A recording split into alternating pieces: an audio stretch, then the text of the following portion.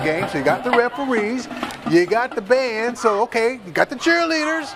All right, how about some players? Well, how about this? Jaden Johnson, a former Spotlight player, well, he's still a Spotlight player, but we featured him weeks ago, left side for the first touchdown of the night, and the crowd, they're digging it. So yeah, we came at the right place tonight. We don't need to go to Pizza Hut. We're going to stay right here. And then his brother, Winona Johnson, with a pass to another Jaden, but his name is Williams for another touchdown, 14-0. And so you kind of get the idea. New Diana, they're ranked number 10 in our top 10 for a reason.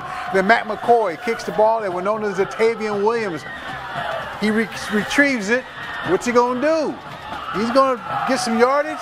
He got some blockers. All right, but they couldn't do anything with it. New Diana's Winona Johnson with the run and the huge touchdown.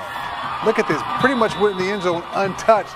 The final on this game, New Diana wins 65-0 over Winona.